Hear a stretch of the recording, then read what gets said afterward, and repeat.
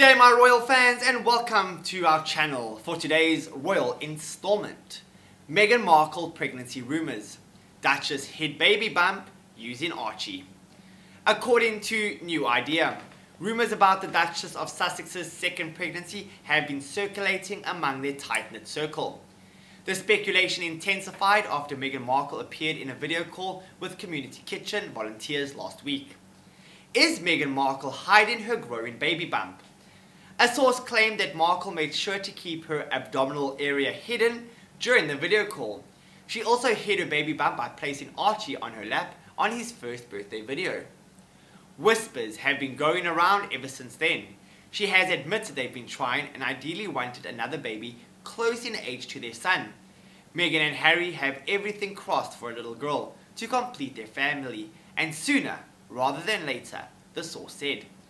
Meghan Markle won't give the royal family first dibs on her pregnancy. The insider also claimed that while Prince Harry and Markle must be excited to share it with the world, they won't be saying anything to the royal family. Prince William and Kate Middleton will allegedly be the last two to know about Markle's second pregnancy. That's no accident. Meghan likes the idea of announcing any baby news to the world all at the same time, after telling her mother Doria Ragland in person, of course.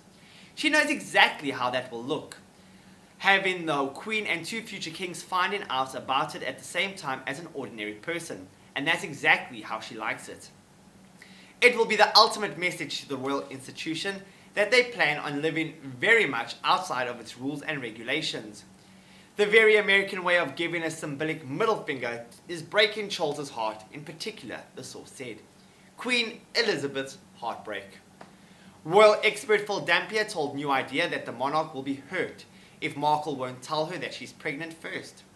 Dampier said that Prince Harry must also want to tell his grandmother first because this is a common practice.